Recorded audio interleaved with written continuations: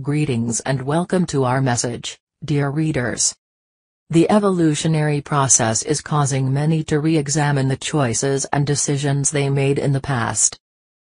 The process is leaving many feeling regret and shame as they recognize some of these past choices as having been unwise, hurtful, and ego-based.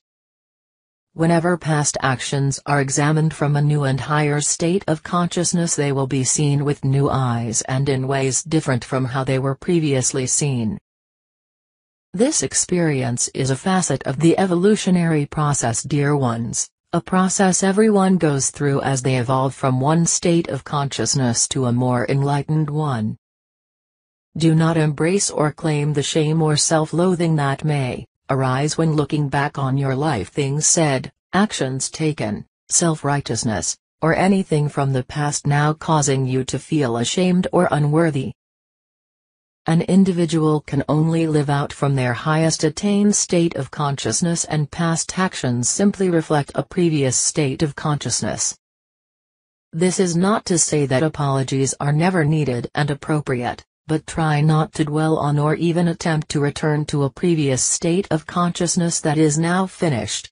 You have played 100 roles over hundreds of lifetimes in your evolutionary journey toward conscious oneness with Source.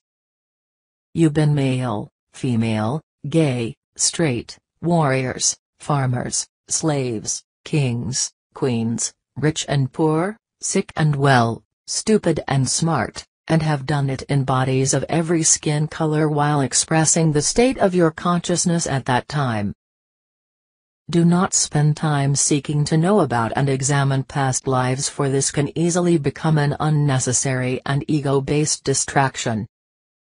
If a past life is important to your present life and evolutionary process, you will somehow become aware of it through dreams, memories, a spiritual channel picking it up, or simply by the presence of qualities, gifts, talents, and knowledge that you did not consciously learn in this life, which is the truth underlying child prodigies.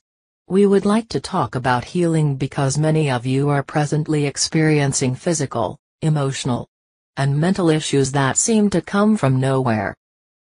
Pockets of clearing energy are frequently re-experienced in some form and often take the path of least resistance, which will be an area of the body still remembering past damage or disease.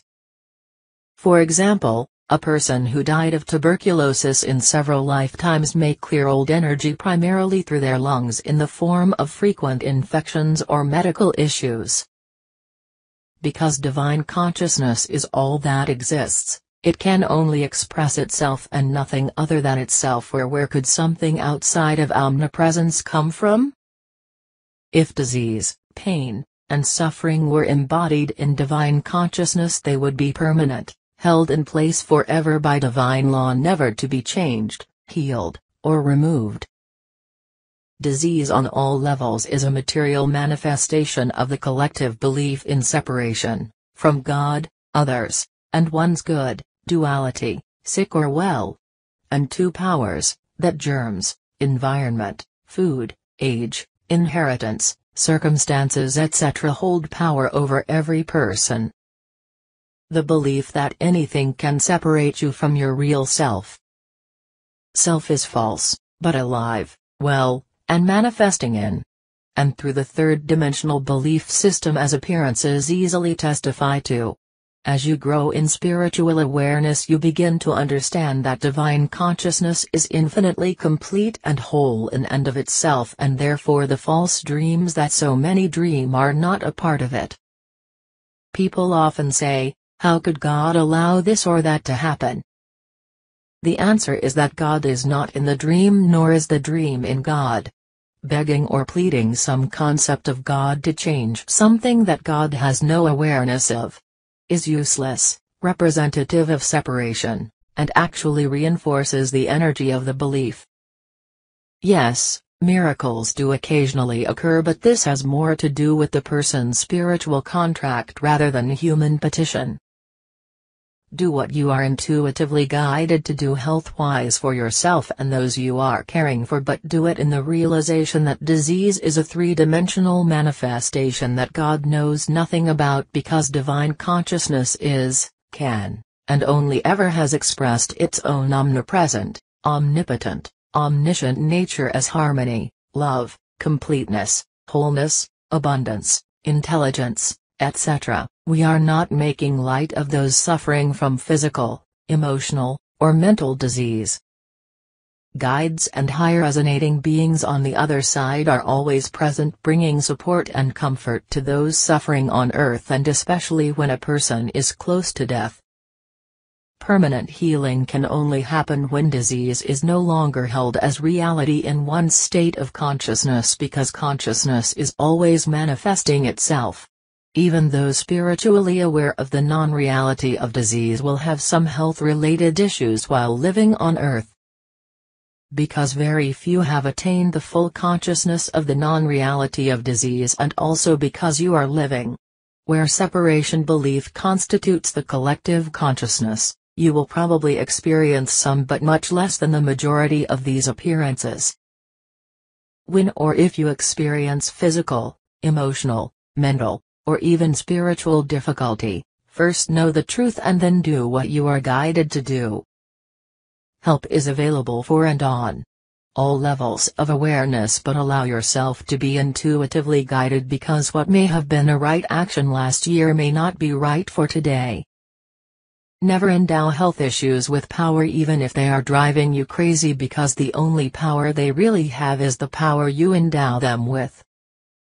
Many of the issues plaguing people at this time are clearings that will cease at some point.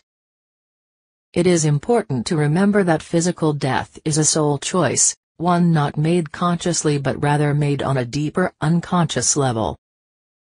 When a soul chooses to go home, they will often choose a disease or situation that will allow them to do so. Common belief is that everything and anything must be done in order to keep a person on earth, but if they have made the choice to leave, they will, even when consciously unaware of their choice. Stillbirths or child deaths are frequently pre-planned experiences deemed necessary for the evolutionary growth of the parents and those involved. Jesus's consciousness held no beliefs of disease or separation, and so when people came to him and entered into his consciousness where beliefs of disease, sin, and suffering did not exist, the appearances dissolved, having no energy to sustain them. Never forget that you are this same divine consciousness with free will to choose what you put into it. Take those you wish to help into mediation, not to fix them, but to acknowledge their divinity, while realizing that your conscious oneness with Source automatically constitutes their oneness with Source, because there is only one. Observe and honor the light of every person in spite of whatever dark or heavy debris they may have chosen to stand in at this time. This is the work. This is why you are on earth, not to fix, change, or heal, but to know that nothing needs fixing, because God is all that is. We are the Arcturian Group.